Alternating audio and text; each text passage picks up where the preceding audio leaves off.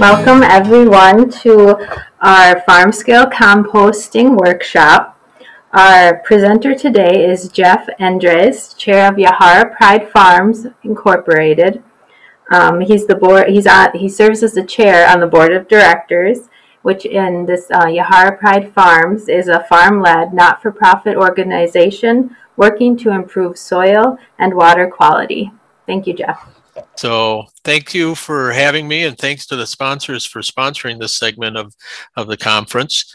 When Stephanie first approached me about speaking, she was talking about the composting and sharing some things with the conference. And after I committed, she said I needed to talk for 90 minutes. So hopefully I've got enough information here and good information that keeps everybody energized and into this program, and hopefully we all can get something out of it. We've been doing this for a while, and but you know, still a lot to learn. So Endres Berry Ridge Farms is I'm in the would be the fourth generation farmers, or fourth generation moving to the fifth generation. This picture here of the farm was the house, and the original dairy barn was built by my grandpa in 1913. The land has been in the family since excuse me, since the late 1800s. Our farm is located in the Yahara watershed, and as my bio says, we also chair the Yahara Pride Farms farmer-led organization, with the where we try to improve water quality as well as soil health in this region, working directly with the farmers, and we've been in existence since 2012, and the organization has had some great success. Our farm is located in the northwestern part of the watershed, with the state capital right in the center of the Isthmus of the Five Lakes. Very good farmland in this area. Also very populated area as well. Vast majority of the farmers are dairy, mostly in the northern part of the watershed. Southern part of the watershed is more cropland, and more maybe some more of the beef and swine down in that area. Endres Berry Ridge Farms, 3 equal partners: myself, my brother Steve, and Randy and their families. Milking 500 cows, approximately 400 heifers, 1,100 acres of land. Grow alfalfa, grass, soybeans, wheat. I guess we also sell genetics. Registered herd of cows, have some high genomic cows. We've all 3 families have showed at the local fairs and the Dairy Expo. So well-rounded farm. One of the things that we concentrate on the farm is being good stewards of the land. We use a lot of cover crops. We do a lot of minimum tillage. Our housing of our livestock, calves up to 6 months are in group pens. We bed with primarily corn stalks, ground corn stover. That corn stover is normally chopped twice before we bale it, so it's not overly long and stringy. It's sized and particle size, you know, 3 to 4 inches. We do use a little bit of wood shavings with the calves. Heifers that are 7 months and older are then introduced to free stalls, and we are bedding with ground corn cobs and sawdust in those stalls. And then all our lactating cows are on sand bedding. 6 months, all the manure is, I should say the manure to 6 month and younger and older manure is all the manure from the heifers, from baby calves until they have their first calf, is now being composted on the farm in one way or another. The manure that from the heifers that are in the free stalls is hauled daily to a local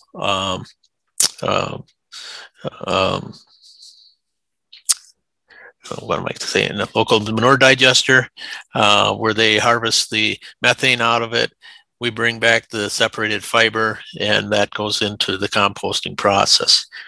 We have enough liquid storage for 6 months for the lactating cows. What is composting? And this is a very basic definition, and it's combining carbon and nitrogen sources together and the decomposition of the organic matter into a simpler form by introducing these two sources together, and by the decaying organic materials then is used for plant fertilizer. It's been around for centuries. Why farm scale composting?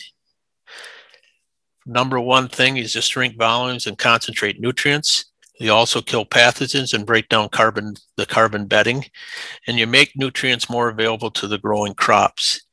And one of the reasons you are making it more available is by breaking down the carbon bedding, which normally in some cases takes up nutrients out of the soil to break it down in the field.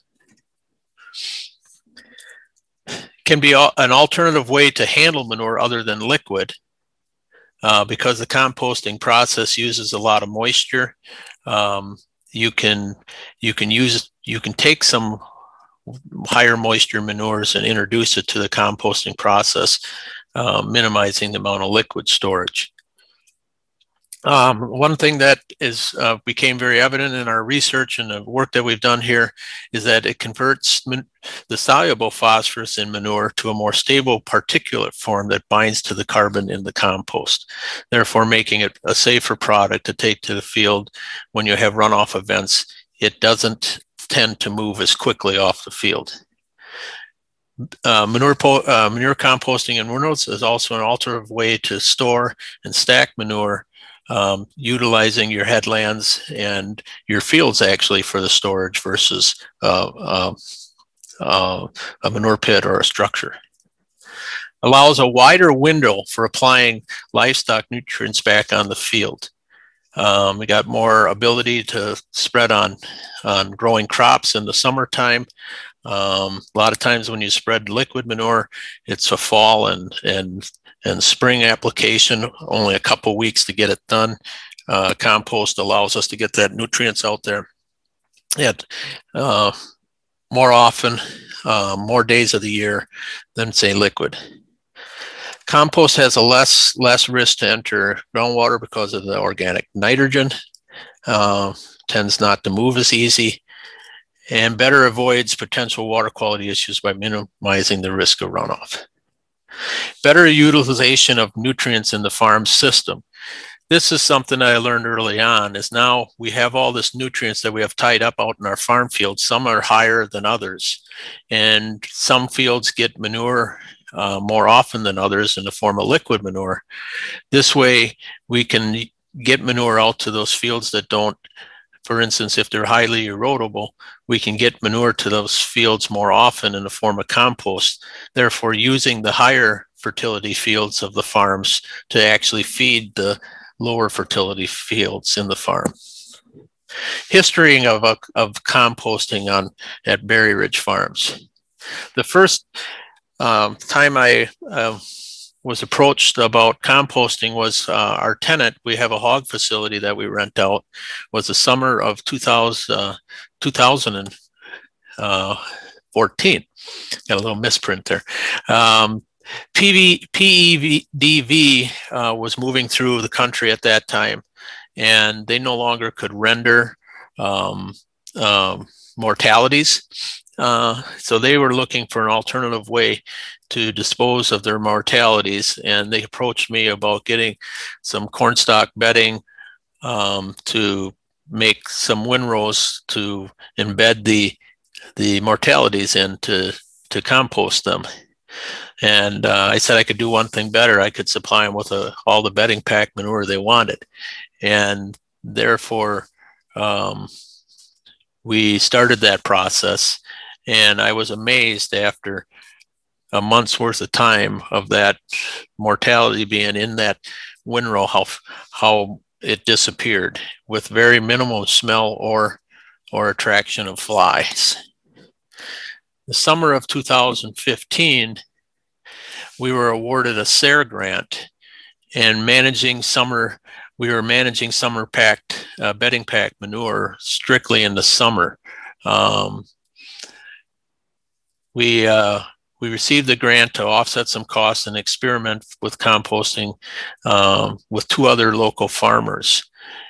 And that was to help understand a little bit more about what we could do with composting. What were some of the alternative?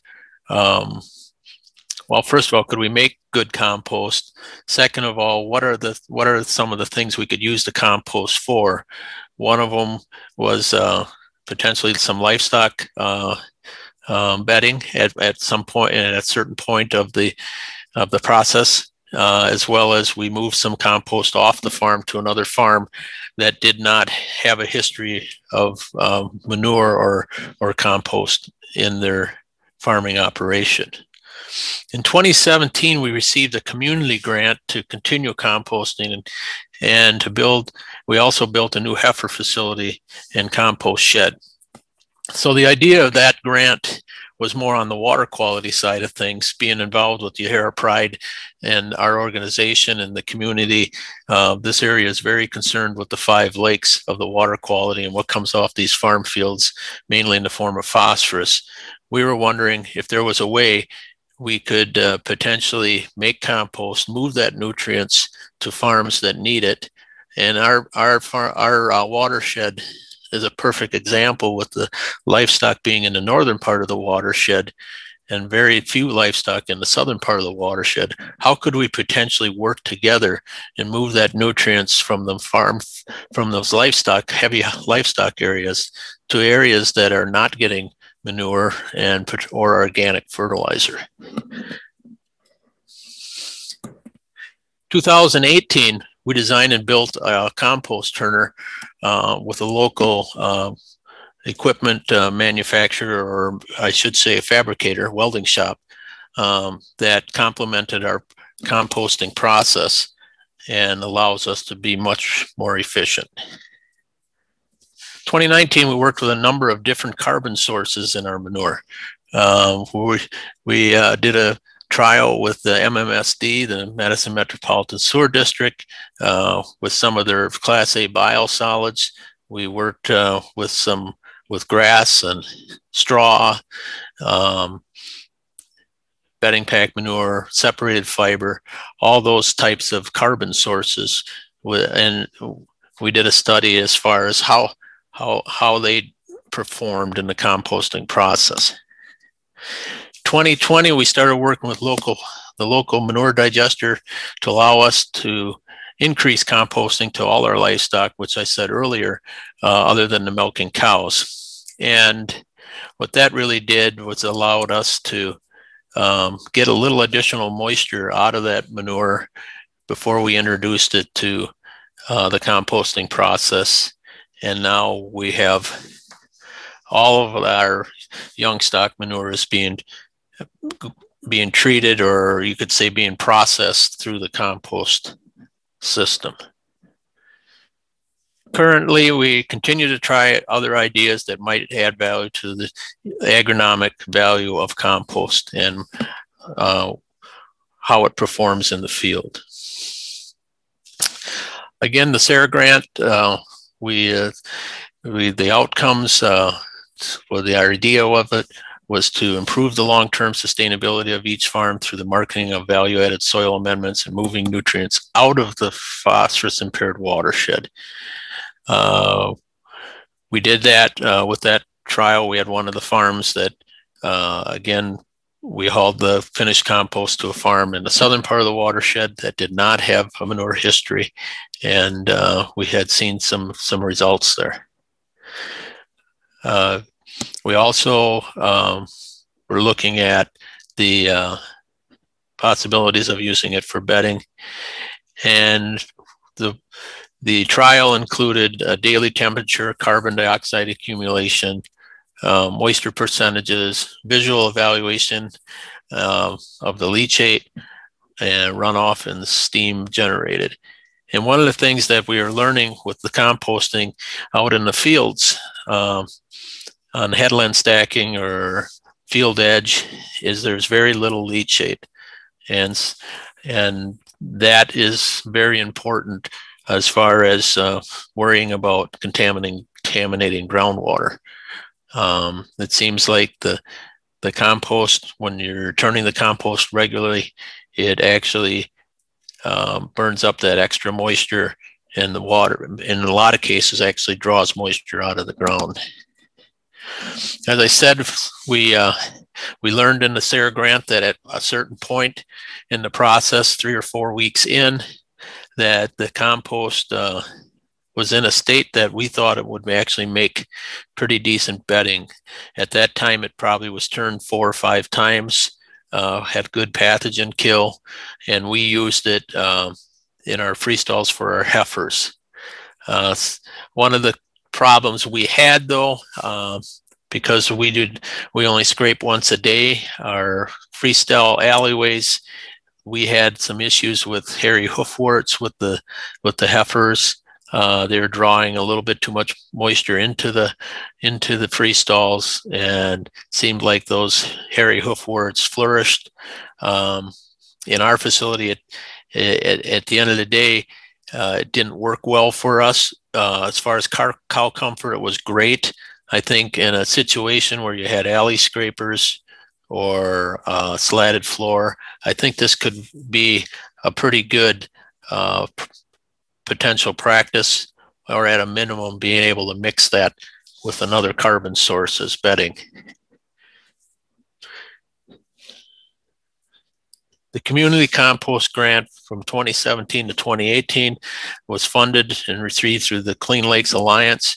Worked with UW-Madison on the research side of things. Evaluate the potential runoff of PLOS on farms during the manure composting process, and the application to crop fields. This is where we found out that there was a transition from soluble phosphorus to particulate phosphorus that binds to the carbon within the compost. That was something that we didn't realize prior to this, and we feel is pretty beneficial for the environments.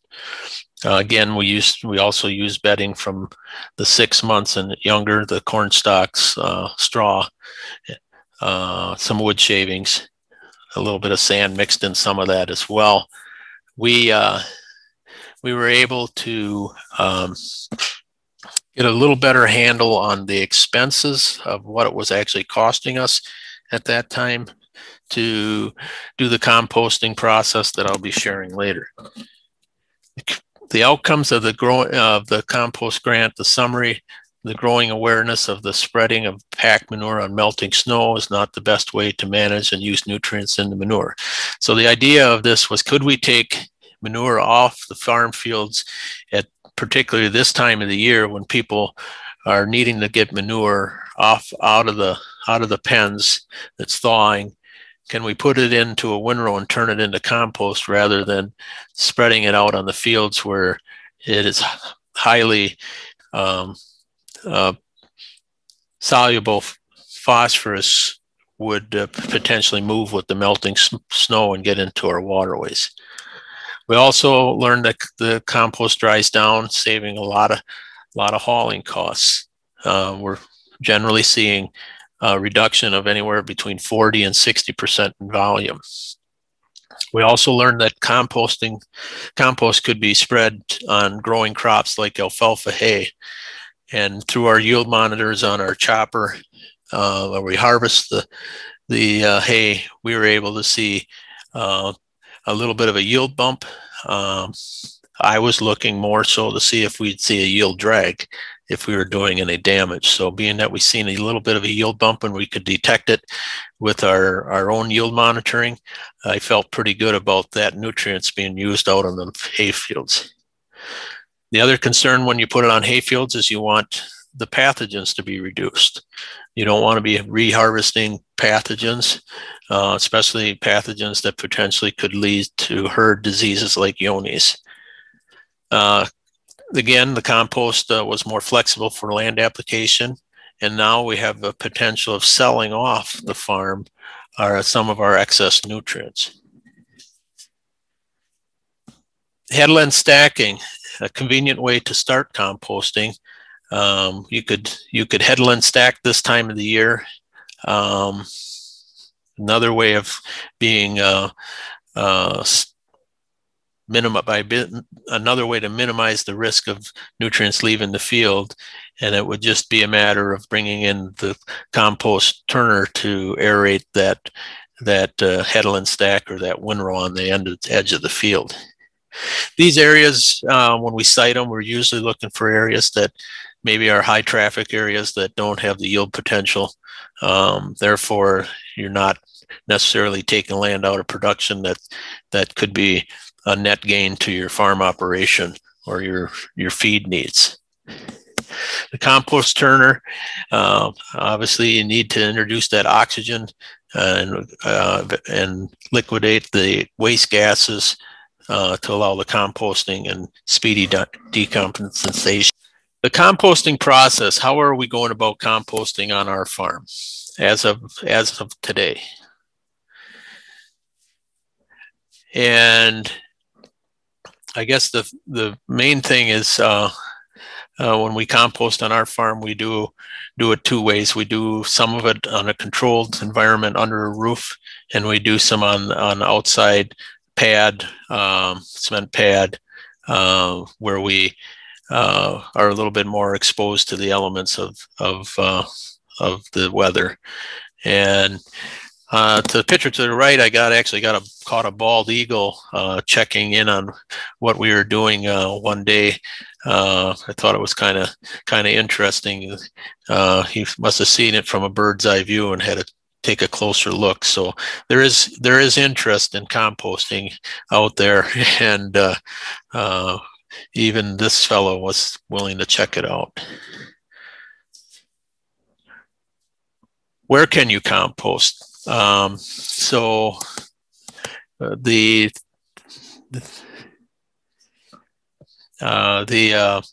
compost is, we are doing it under a roof, and that roof is not cemented underneath. It's 3 foot of clay base that was built for this specifically, NCR-SARE approved. And then we also do an outside composting pad that we have a little bit more material than what we can do under the roof. That's our overflow. Both work well. Both have some challenges. I do see a couple questions here. First one being any permits needed for and nutrient management plan. And no, we are actually allowed to do up to 4,500 yards in one particular site if you do it on headland stacking based off of NCR-SARE rules. And was there any analysis done of the microbe composition of the finished compost? We have not yet. We do have some I do have some tests of trace elements within the compost on the fertility side.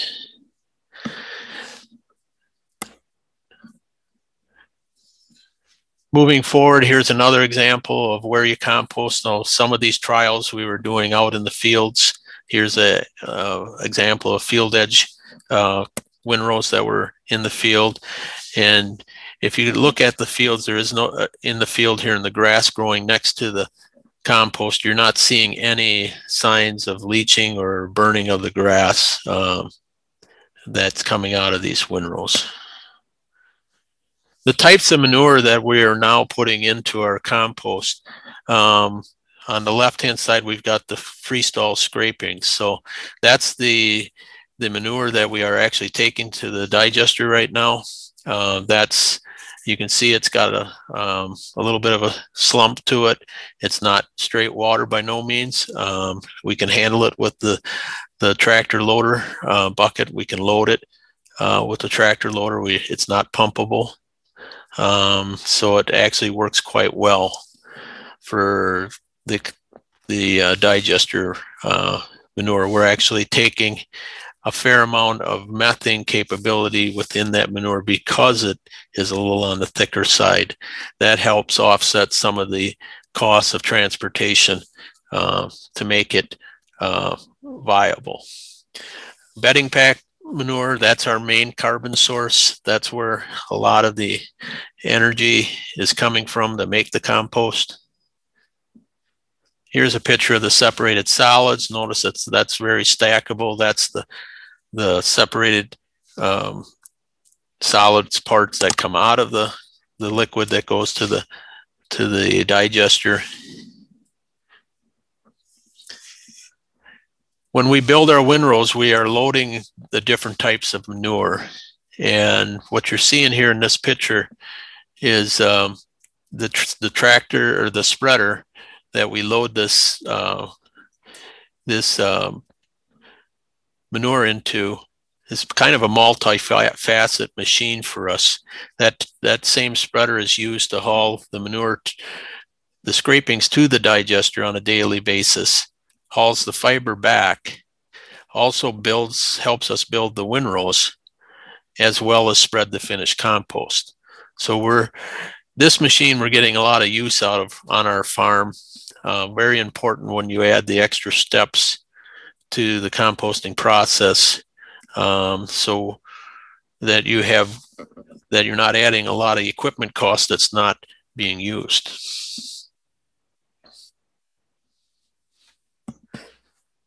The loader, then we load the two ingredients system. We're really only using two ingredients here now, is the bedding pack manure and the separated solids. After that's loaded in the spreader, the mix we are using right now is 3 parts fiber, 1 part bedding pack.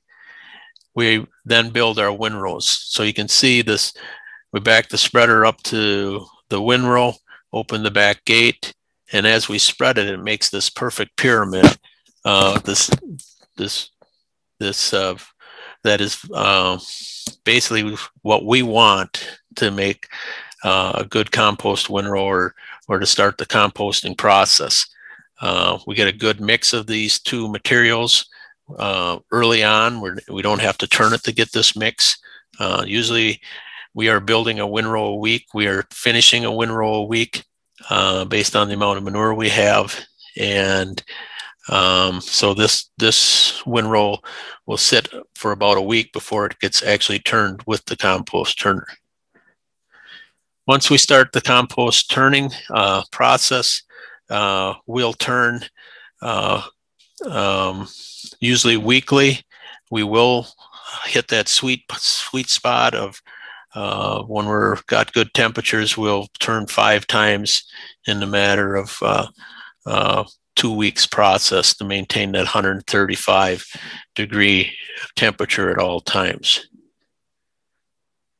Here's a site of the finished compost. We've got compost outside here. You can notice the strength, the color, the size of the reduction, obviously in volume. And then under the shed roof here, or the compost building, the windrow farthest to the right is the one that's the closest to finish, and the other two are, got a couple weeks to go yet. Transportation and staging of the compost. So our farm, we have land that varies from 2 miles to 10 miles from the home farm. So we have to transport some of this compost a fair distance. And when we do it, we try to load it as efficiently and haul it as efficiently as possible. Haul it to the field it's going to get spread on. So when we get into that field to spread it, that we're not wasting any time, that we're basically loading and spreading and making full efficiency of both the loader and the spreader when we go into the spreading process. But here on the right hand side, you can see what a windrow looks like in the field this time of the year. Scrape away the snow so we can put it on basically on top of the dirt. And in our situation, we don't take it to a finished compost state like you'd put in a bag, so it will heat a little bit yet out in the field, and I guess you could say it can condition it or just do the last finishing in the field. And then the spreading. Here you see the same machine.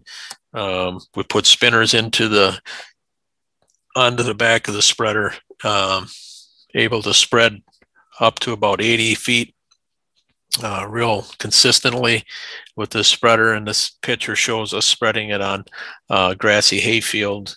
And the biggest thing that I've noticed when we're spreading compost is that you don't paint the ground like you do when you're typically hauling manure with like a slinger spreader or a box spreader. It just, you don't have the volume to do that, but yet you're getting probably as much nutrients, if not more, onto the field, and being a lot less visible for the byspan, the public as well.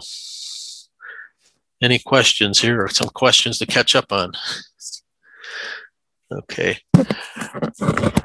How do your costs compare to the traditional soil management?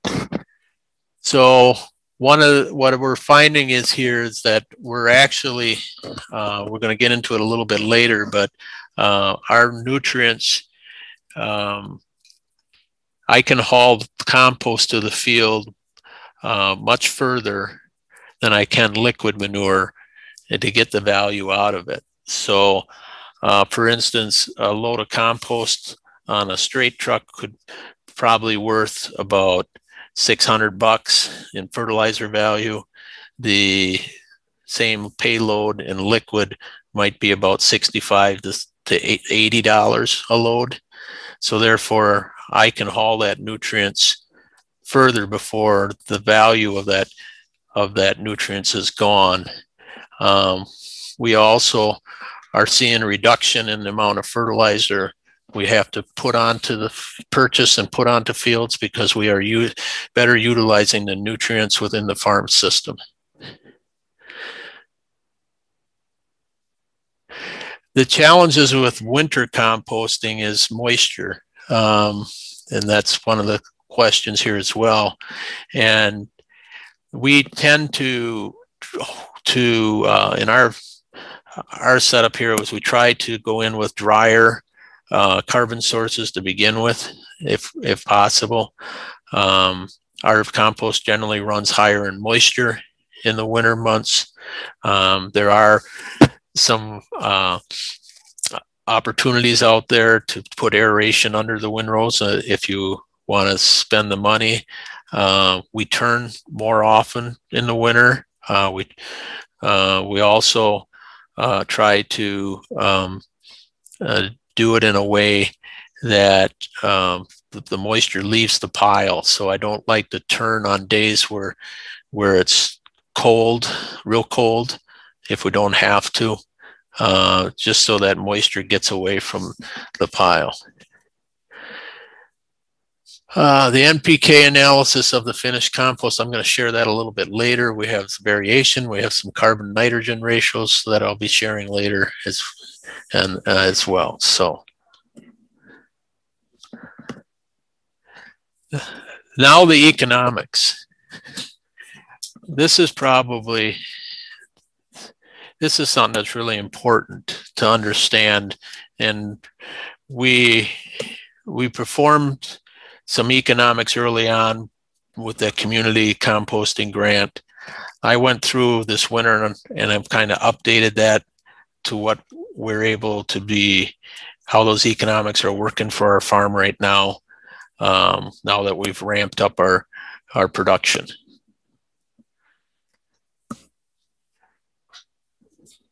So if you look at the cost analysis of traditional manure handling, we have a chart or a cost breakdown in a couple different categories. I'm going to start with the top one here. So in this cost analysis, we've actually took the value of the bedding stock, or the bedding that was going into the manure, and the amount of bales and so forth. And in this case, it showed it was $504 in value. That's probably gone up a little bit. This particular cost analysis was done on basically 467 cubic yards of bedding pack manure coming out of the facility. We go down to the actual costs of scraping and cleaning the barn and the labor. And then we look at the total cost of the manure. So the total cost to clean out that barn and build the windrows in this situation, or we're just cleaning the barn, I should say, in this cost scenario, and hauling it directly to the field. So the total cost was over $3,000, but the cost per yard was $6.51. So that's what it would typically cost if we would be hauling this, cleaning this barn and hauling it directly to the field. And that's more of the typical way of handling bedding pack manure. If we add the compost process to it, you know, we've got the turning expense. We should actually have the facility cost. And then we have the cost of the turner in the top box here. Loading the compost at the barn, again, to move it further out. Reloading the compost on the heavy spreader for spreading. That's what we figured the costs there. Total costs. The total cost to produce, haul, and spread the compost was like $4,877. You'll notice on the page before it was right around $3,000 just to haul it directly to the field. If we take that on a per cubic yard price to spread the compost to the field, at that time we were estimating it was costing $21.77 per cubic yard to haul, or to make and haul that compost on the field. If we were to load that compost and not take it to the field and just sell it, we were figuring the net cost of production would be about $18.97. So $18.97, if we convert that to per ton cost, because most of our analysis are done on a per ton basis for when you send your compost off to get an analysis on it, comes back. The nitrogen, the phosphorus, and the potassium are tabulated as a per ton basis. Being that a yard of compost doesn't weigh a ton, it comes out to $32.31 per ton spread on the field under this scenario. If we were to just sell it and put it on a truck, it would be $29.18 a ton for those costs. So those costs have to be made up somewhere.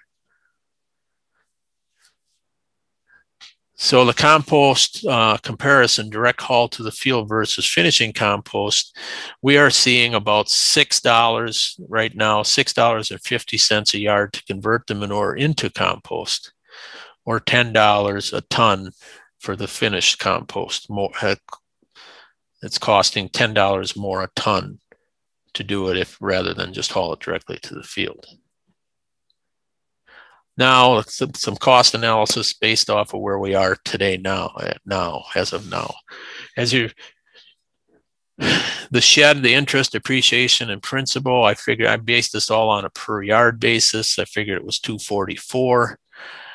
Building the compost windrow, that would be, as I showed you in the pictures earlier, the loading of the manure, the different ingredients onto the spreader and running it back out. I figure it's about $2 per yard. Turning the compost 8 times, $2.50 per yard. Loading the finished compost for field spreading or sale. We're a little more efficient with that now. We got a bigger loader, $1.50 per yard. So our totals as of what we're making now is about $8.44 per yard to make it into compost.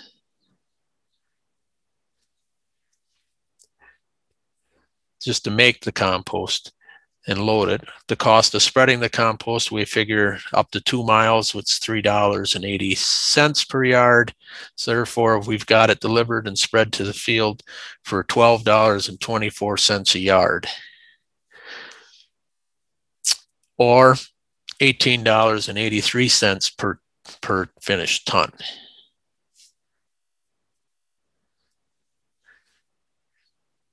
Cost analysis then versus now, we're looking at 32 tons, $32.31 a ton spread on the field,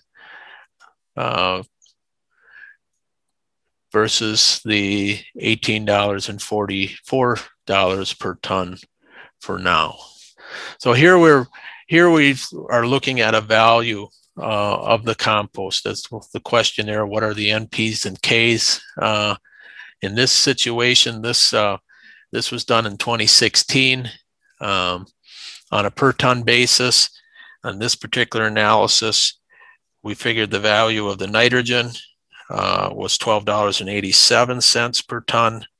The phosphorus was $6.92 per ton. The potassium was $7.99 per ton. The sulfur was $1.51 a ton. Calcium was $5.05 per ton. Magnesium was $3.50 per ton. And then if you take all the others, less significant numbers for analysis, but still important to the crop, the boron, the zinc, the copper, the magnesium, the molybdenum, the total value of that compost comes up to $41.79 per ton. So there's still some extra value above and beyond the production for that particular compost. There's a difference in compost. Now here we've been playing around with different feedstocks going into the compost. Some create higher compost numbers than others. Moisture has a lot to do with it. If you look at the upper left-hand column here, we've got a compost sample that runs 69% moisture. That's a little on the high side. You're looking at the nitrogen at 9.39 per ton. Total phosphorus at 8.54 a ton, potassium 9.94, and sulfur 1.79. You take the sample in the lower right-hand corner. Now this is 41% moisture, considerably drier. All of a sudden, with the feedstock in this particular case, we've got nitrogen at 3181. We got phosphorus at 2846 and potassium at 5616 and sulfur at 783. There's a couple things that could play into this. The carbon to nitrogen ratio, obviously the moisture is number one. The carbon to nitrogen ratio of the first sample was 14:1. The carbon to nitrogen ratio of the second sample is 11:1. So the one in the lower right is more finished and drier. the feedstock going into it might have been higher in NP and K to begin with as well. So that's why now in our recipe, we've kind of got it zeroed in to just that 3:1 ratio. Then we got a more consistent product coming out. That also has been made better because we are making our windrows with the spreader versus a loader tractor. We have a much better job of having a consistent windrow from end to end. We don't have that inconsistency of maybe we have a hot spot in the middle of the windrow where it got a little bit more of this higher fertility feedstock to begin with, and all of a sudden we've pulled a sample out of that area. So we're more consistent now than we were previous. Compost analysis is by the season. So what this is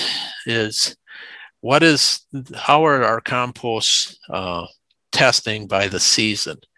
The one on the left, I think, does that break down? Yep. You have the average moisture, the actual high. So this is a series of samples. We sample every windrow. So we took the high windrow and the low windrow, and then we have an average. So if you got the moisture content, the average is 56, organic matter 24, pH 9.5. Our pHs seem to run a little bit higher even on the real finished compost. And then you can see the averages for the NP and K. And then on the bottom, you can see how the nitrogen and ammonium and the organic N and so forth, and the carbon to nitrogen ratio. The spring compost would be the compost that would be being made right now in the months of January and February. The summer compost would be basically the compost that's being made in early spring. And then the fall compost would be the compost that's being made in the summer. And the winter compost would be what is being started in the fall. If you look at the summer compost, the moisture goes down 6%. We have a little bit higher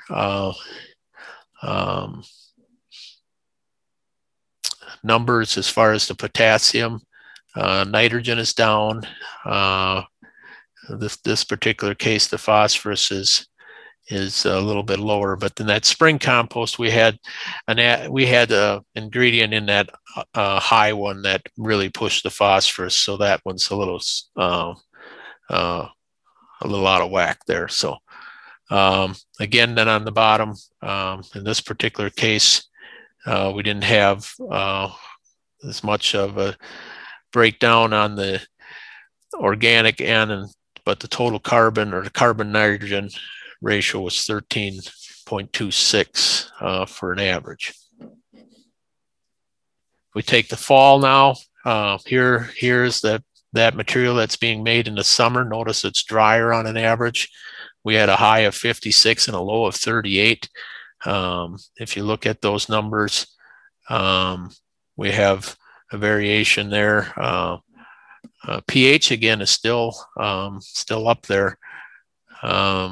Nitrogen on the high one was pretty high. The phosphorus is relatively high on the high one as well. But if we can duplicate that in a mix, now we got something that we can justify hauling even further out than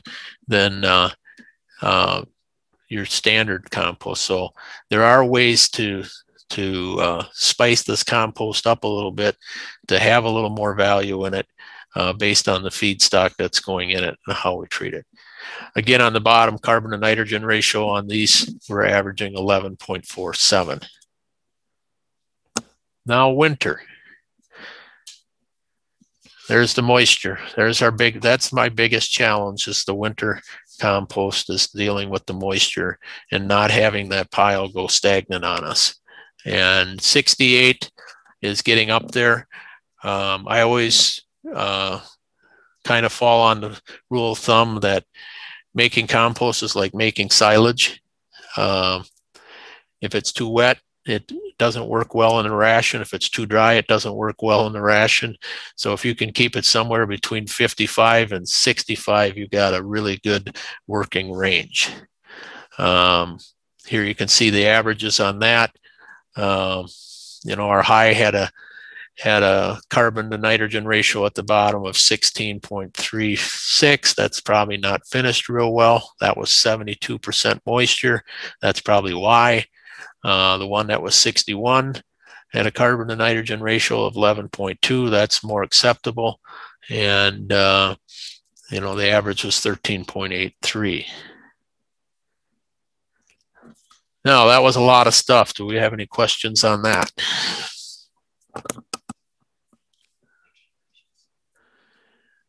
Okay. Okay, so are the carbon to nitrogen ratios from start or end of the compost process? So carbon to nitrogen ratios on ours are usually start around at 30 to 1 when it's fresh, made in the windrow. We always kind of figure the way we're using it out in the field, not necessarily selling it as Class A compost.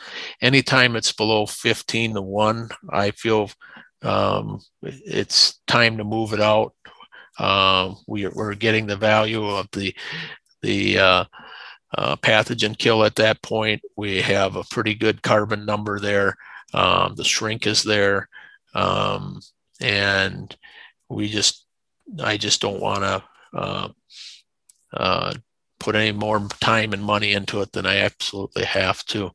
If I was to sell the compost, we would probably then have to spend a little more time with it. The ideal carbon to nitrogen ratio is, from what I understand, is anywhere 15 and lower. It's very hard to get carbon to nitrogen ratios under 10.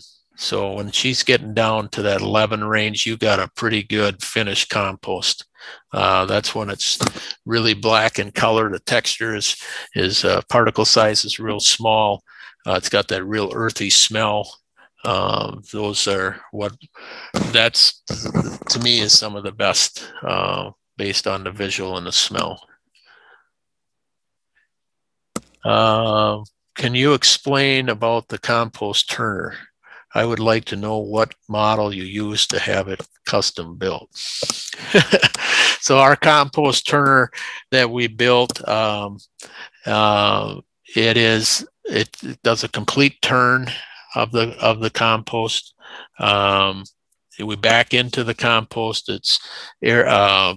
There's a beater that flings it up in the air and onto a conveyor belt that restacks it. And this turner, I can't talk too much about it. I'm in the process of potentially patenting this turner, but it's been working quite well for us. And I think part of the reason we're able to do some of the things we're doing in a timely fashion is because of the turner itself. The question here is, I don't see any line in your cost analysis for the cost of not turning soluble N and P into the insoluble, or into other words, taking organic N and P and turning it into organic, therefore making it insoluble until root extractuates. Call for it real value. Yeah, and that one, that's true. But how do you come up with that number? That's some of the things that we still have to, that I don't quite understand yet. And maybe some of the people that are listening in maybe have some answers, because there are definitely some hidden values there that do not label in our numbers. A question here is, I came in late. What do you see as a what do you use as a carbon source to manage your carbon to nitrogen ratio? Our main carbon source in our compost here is corn stalks. Actually, bedding pack manure taken right out of the barn with either straw or corn stalks has almost the perfect carbon to nitrogen ratio to start the composting process. All right, caught up on the questions. Yeah, we're going to move on to the next section. We got another one. What equipment used to measure the temperature for legal compost? I am just taking temperatures at this point right now. We'll probably have to invest into some more sophisticated equipment if we are actually going to start marketing compost. But I'm pretty much falling back on temperatures and watching temperatures to make sure we're turning in a timely fashion. And then when temperatures tend to drop and the carbon to nitrogen ratio goes down, that's what we're basing our time to move it out or finish turning. Conclusion. As I was saying, composting, unknown value.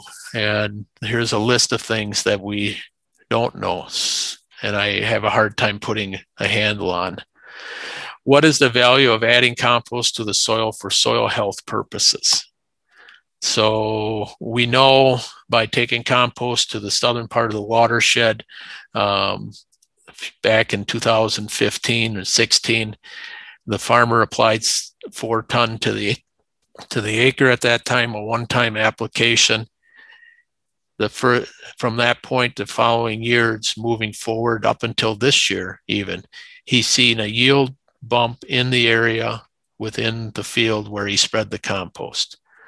In soybeans and corn, both were, pushing close to 10 bushels to the acre at the high. He was still seeing a couple bushels this year. So there's something going on in the soil there by introducing compost, and it's not just the NP and K, that carbon and organic matter and the biology of that compost is doing something significant.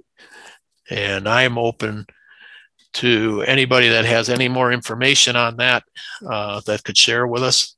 And then it's definitely something we'll be working on here closely with trials to come to see if we can actually figure out what's happening. What is the value of the additional carbon from the compost added back to the soil when you spread it? How do we put a number on that value? And what is the value of the organic makeup of the compost when compared to conventional fertilizer? Obviously, this farmer was using conventional fertilizer. He was getting good yields. We introduced the compost to it, and within a year's time, he had even better yields. So there's definitely something going on there. Better utilization of nutrients in the farm system. I talked about that earlier. How do we best utilize the nutrients that we have paid for on the farm and sharing it from field to field? Convenience of the value of moving and staging manure to farm fields before hauling. This time of the year, I shouldn't say we don't have a lot to do, but we have a little more time to actually stage that manure, get it to those fields, taking the transportation part out of the equation at the time when you need to be out there spreading. The ability to manage bedding pack manure all months of the year. That was a challenge for us. When you have bedding pack barns that need to be cleaned out in the summer months, you're limited on fields where you can spread it. You can't spread it on hay fields. You'll smother out the alfalfa or the grass. You take the potential of reharvesting it again. Therefore, composting and breaking it down allows us to do that. Select days for hauling that are best for the field conditions. There's a value there. You're not out there compacting the soil. You can pick your dry days, or days when the weather is better for spreading manure or nutrients out on the field. Spreading manure compost on fields that won't have received manure. There are fields on our farm, like, because of the landscape, that we cannot put liquid manure on. It's too hard. We do most of our liquid manure application in the form of drag lines. You get on some of these steep fields and it's hard to pull a hose on a steep field with their high slopes. It makes some problems with potential of kinking hoses and things like that.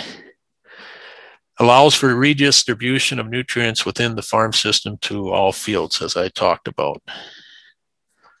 Cons of composting: costs more to compost. Even though it only doesn't look significant, but $6.50 a yard or $10 a ton doesn't seem all that big. But if you put 4 tons to the acre on, all of a sudden you're looking at $40 an acre more to put that nutrients out in that field, that same nutrients. Granted, it's in a different form, probably more usable. Those are the types of things that we have to be able to offset the expenses of the production some way, somehow, to justify the extra time and the commitment for the composting process. Time commitment is big. It takes time to stage this manure, takes time to make the windrows, takes time to turn the manure. Some farms don't have that time, that labor force. Some do.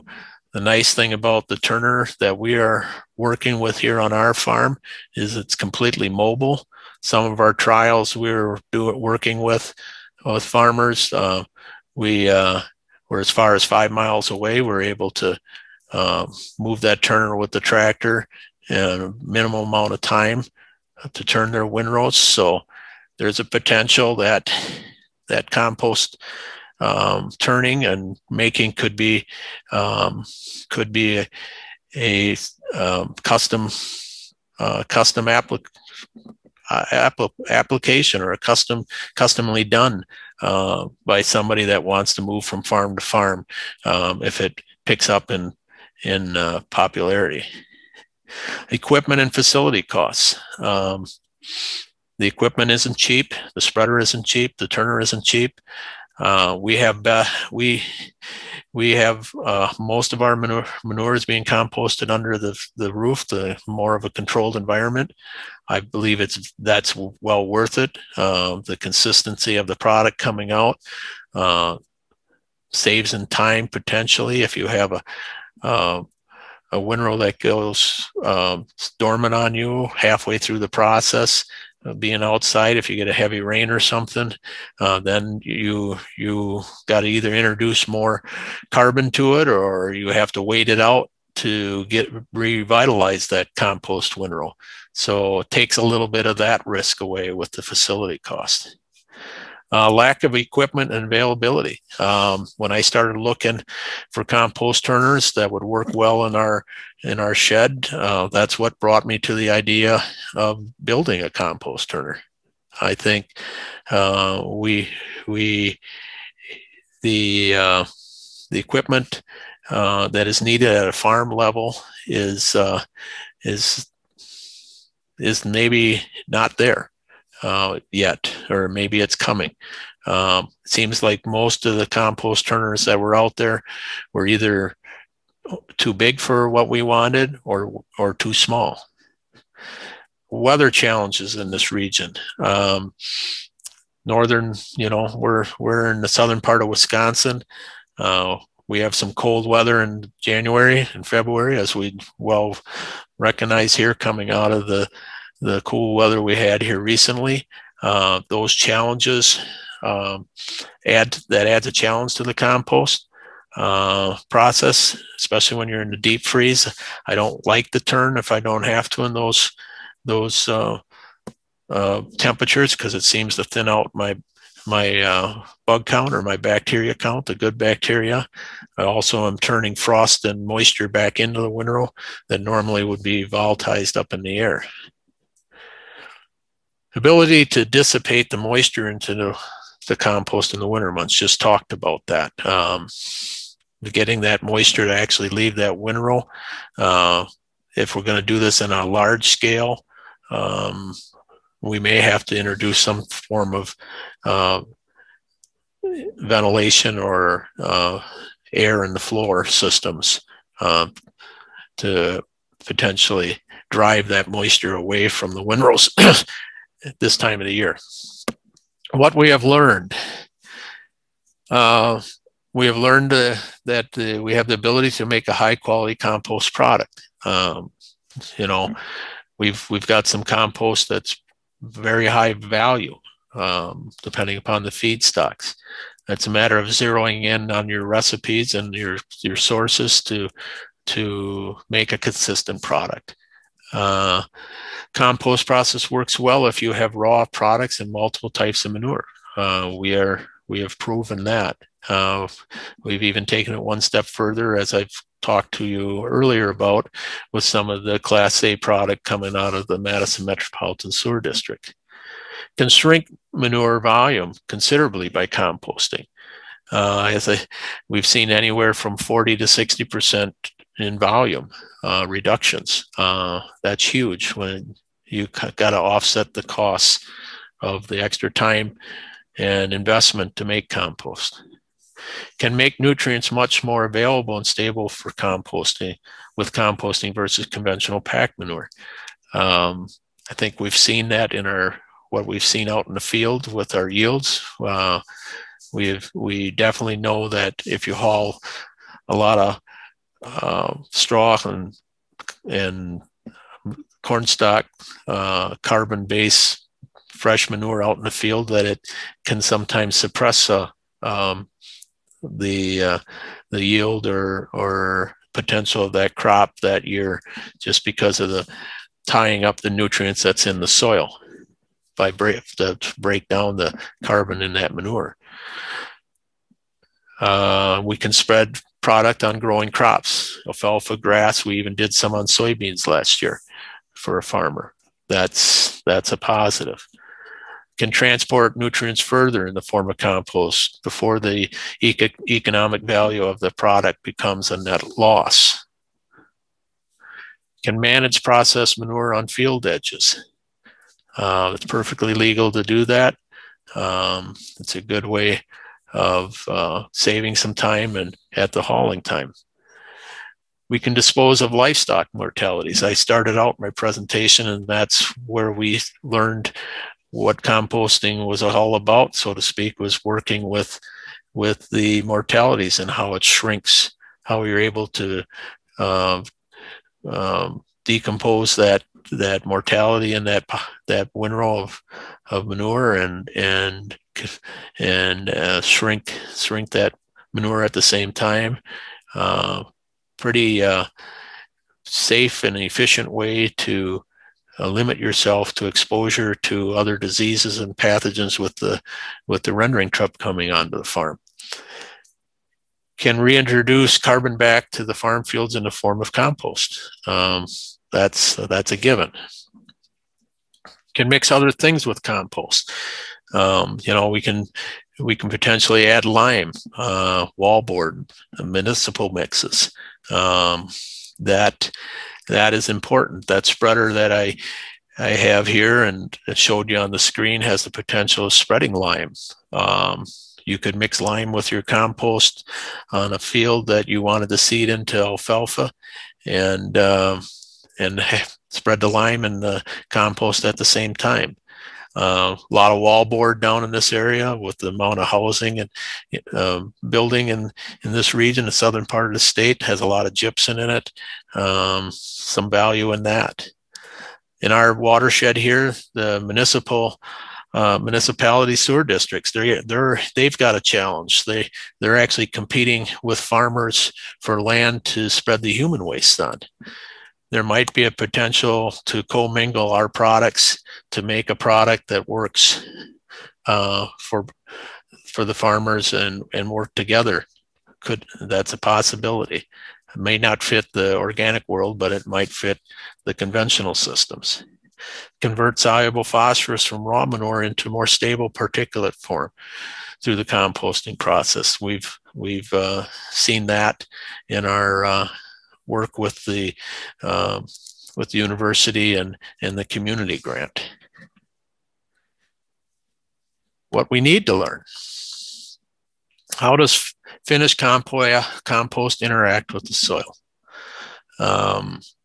I guess that's something that I would really like to get into more depth now and understand what's happening in those farm fields when we put that compost out there. Can compost be another saleable commodity coming off the farm and off our waste stream? So if we can, and I have enough experience with this now that I feel that it can be.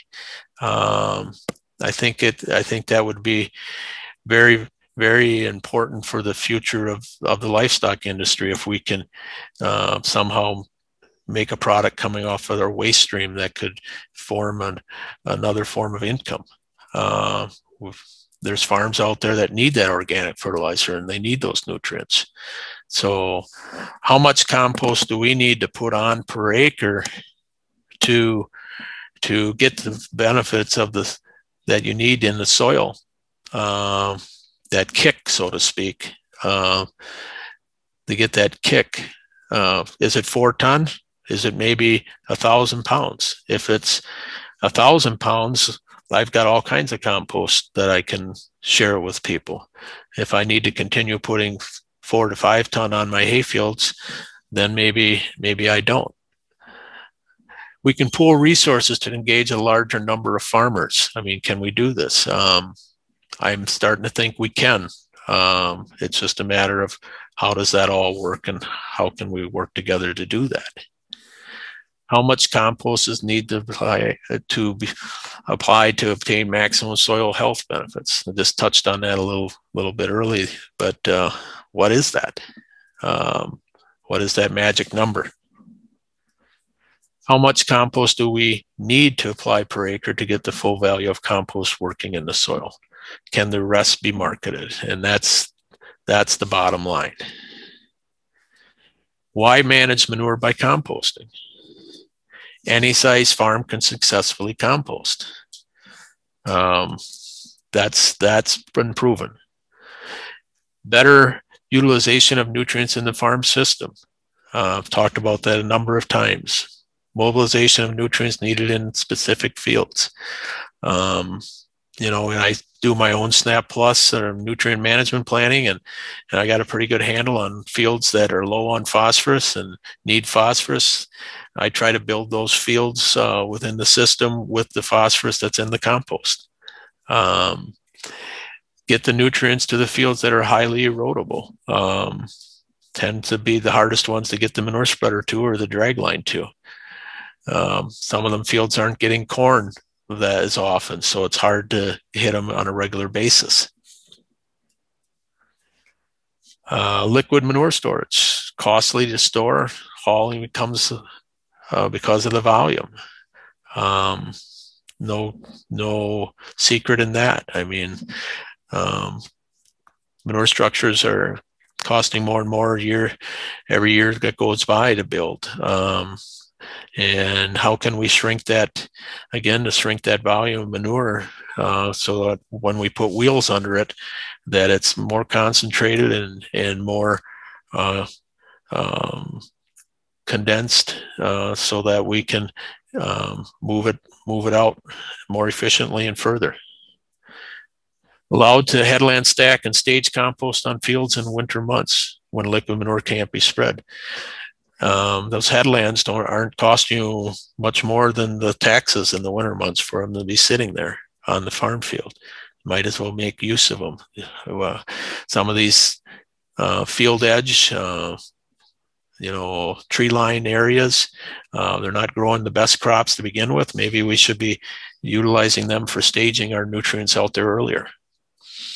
Pathogen removal, another one. How do we put a value on that? But that is the reason that we should be composting. Kills a number of pathogens, allows for spreading on growing crops, and then reduces that potential for disease spreading. Example would be like Yonis.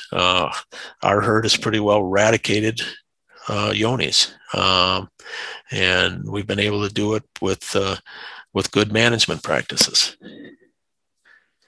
And I guess we're at the point here where we can field a few more questions and maybe even have some dialogue. So the first question, in other words, what is the benefit or not containing the groundwater and surface waters with P and N?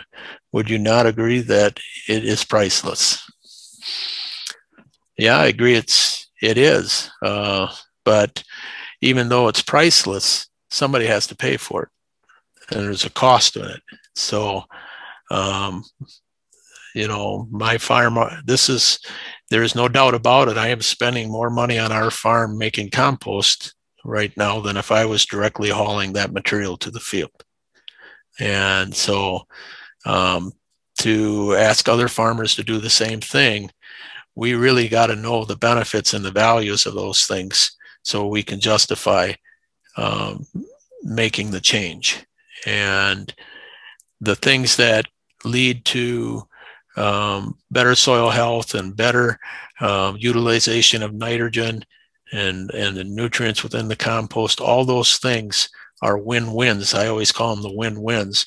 And when you win for the environment and you win for the farmer's bottom line, those are easy to adopt and adapt to. But the ones that are just flat costs to the farm, them are harder to sell. Would not an easy justification for added costs be the simple fact that 70% of your non-composted nitrogen from the manure is leaching to the groundwater? Only 30% plant utilization, 100% of nitrogen in your compost is being utilized by the plant. Huge. I would agree. Being able to have that in an organic form, slow release, and tying it up, I think, is big. Those are the messages that need to be told with this. What is the width, length, and height of your windrows? Our windrows generally start out at about 6 to 7 feet high. The width at the bottom is about 12 feet.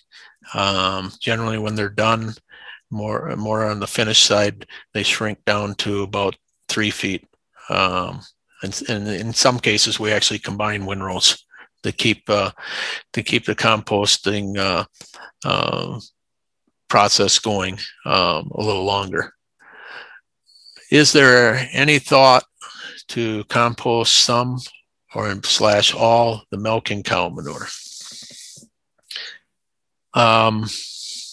The challenge that I would have with the milking cow manure is the excess water that's in the liquid manure from a dairy cow. Dairy cow drinks a lot of water, so she's putting out a lot of moisture in her manure. There are some facilities in Europe where they are taking liquid manure and high volumes of water in it and are composting it. I'm not up to speed on them. I don't know particularly the answer, but I know the more things that I have to build and add to the farm, the more costs it's going to be for doing it. So if we can do it someday, I'm sure we will. It's a work, in our case, it's a work in progress. What effect does your composting process have on greenhouse gas emissions? Well, that's a good question. So there's no lie. We're emitting some greenhouse gases through the composting process. Now, there is the potential of adding some things to the compost that could alleviate some of that. I'm going to be working with some people moving forward on that idea. I can't reveal what the product is yet, but we are going to be testing that. So anytime we can keep some excess nitrogen into that compost, that should help with the volatilization of greenhouse gases. What is the size of your building and how many yards and tons can it handle? So our building is 65 for 60 by 220. I have 4 windrows in there at a time. I always figure a windrow per foot, approximately a ton, a third of a ton per foot. The building is actually quite high. I think it's 16 or 17 feet to the truss height. That gives us plenty of room to use the spreader, open the end gate in there, and not hit the bottom of the trusses.